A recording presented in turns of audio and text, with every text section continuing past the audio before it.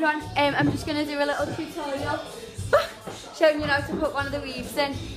Quite a few people have been struggling, wondering how to actually apply one, so this is just going to be a dead short video showing you exactly how to put it in. So first thing you need to do is you take a section from your ear, so you go like this and take it straight up to right to the top of your head. Then what you do is you lift all that hair above and then you just wrap it round in a little knot and put a clip or a pin in it just for now. Next thing you're going to do is take a comb, and you can see from the back in the mirror, you're just going to lift a small section of your hair up. I'll show you it now. So you're going to lift a small section of your hair there. You can see there in the mirror at the back, it's still quite high on the top of my head. This is where the actual hair is going to sit. Then what you're going to do is you're going to take a bottle of hairspray and you're going to spray the underneath of that, and you're going to back comb all that section.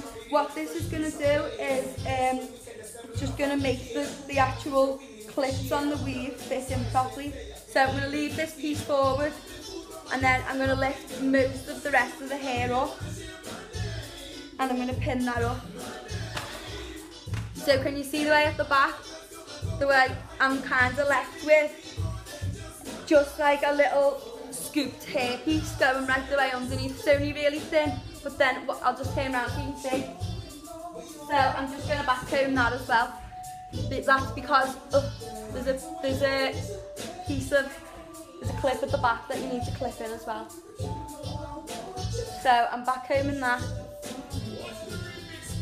Then what you're going to do is take all the back clips out.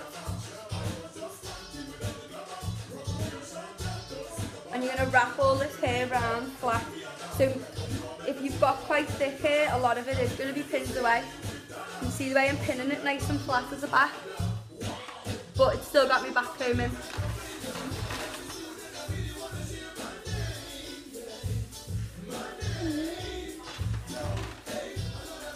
And put as many pins in this as you need to. You just need to make sure your hair's all flat.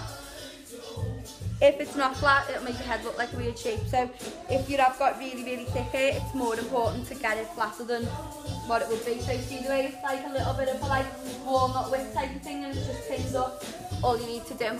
So this is the part where you're actually going to apply the weave. So today I'm going to be using our natural flicky weave. These are available in store or online, and I'll show you now what they look like when they go in.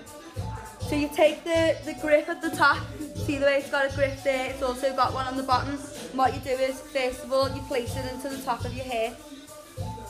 So instantly you can see the way it sits underneath. Then you take the bottom grip, all your own hairs off, and then you're going to pin.